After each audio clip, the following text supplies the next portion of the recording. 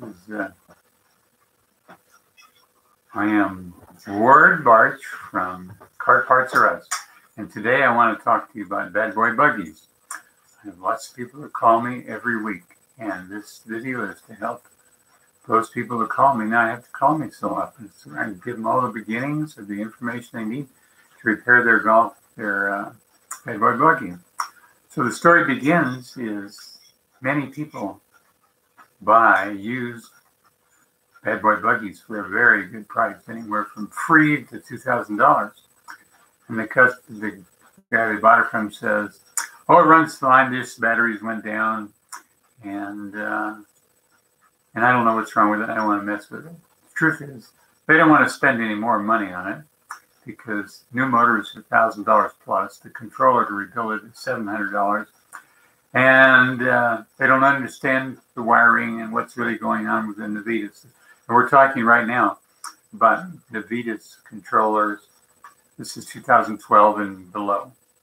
And the two AMD motors. Okay, so the first thing you need to know is you call me. Normally you call with a controller you think needs to be rebuilt. And that is very true. I've never had a controller that I sent in that didn't need to be rebuilt. They're always bad because usually the rear motor is bad. And so you have to inspect the motors, and both motors in the end. You have to make sure they're good because the motors are the foundation of your golf cart.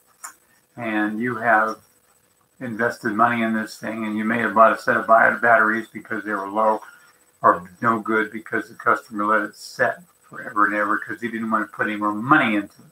He was sick of it. But you were the lucky guy that bought this treasure, and now you get to put money into it. So the first thing you do is you have to check your motors. Right? Once they're good, then you can afford to repair your controller, which is $699.99 plus $20 shipping it back to you. And you have a year warranty. If you don't inspect the motors and show me the condition of the motors, you have no warranty. If you put the new controller in, a rebuilt controller in, and it blows it, they have to rebuild it again, and they charge me again, and I charge you again. That's why I emphasize this video to make sure your motors are good. This is the same with any golf cart. If it's not running and the controller is bad, you must pull the controller.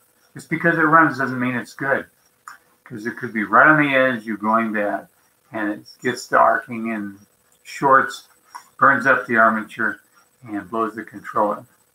So first thing you do is you disconnect the batteries, then you mark all the wires to both motors, and then you pull the motor out and you set it on the bench or on the floor, and you get a hammer and a block of wood, and then you tap on the coupling, the part that connects to the rear end when it's together. You tap on it, it'll separate it into two pieces. At that point, you take it, you set it on its end, and you lift off the field and the outer case and set it down. That part should be good. And now you can look at your brushes and your armature and your brush holder. So all those things have to be good. So usually you'll find it very worn or black or very coated with black with carbon junk all over inside. Anyway,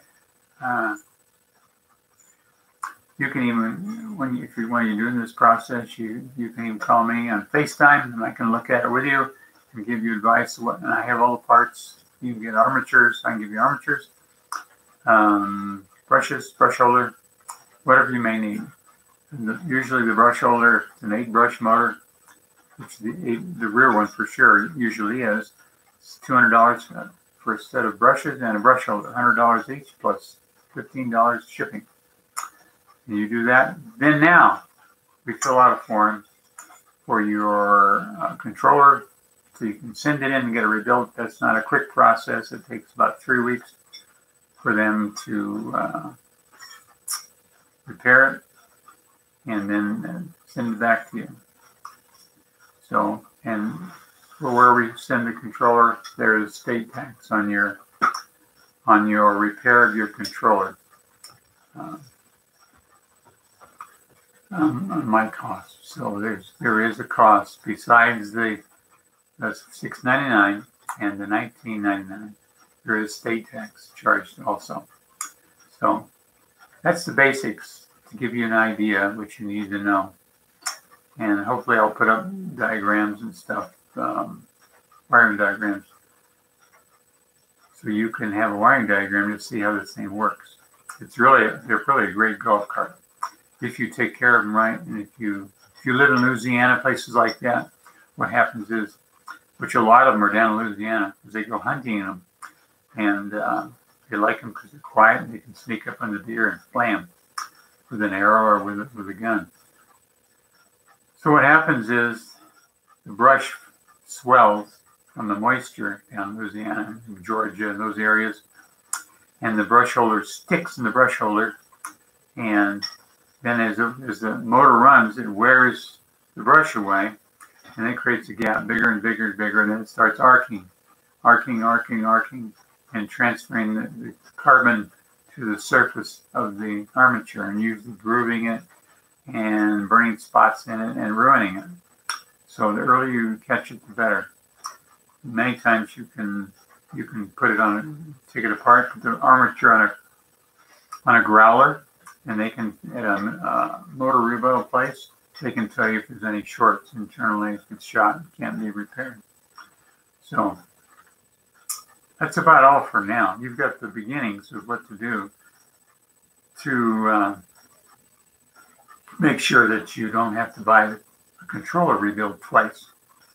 You get good motors, good parts, and you keep it running, and you'll be satisfied with it, because once they're running, they're a great vehicle.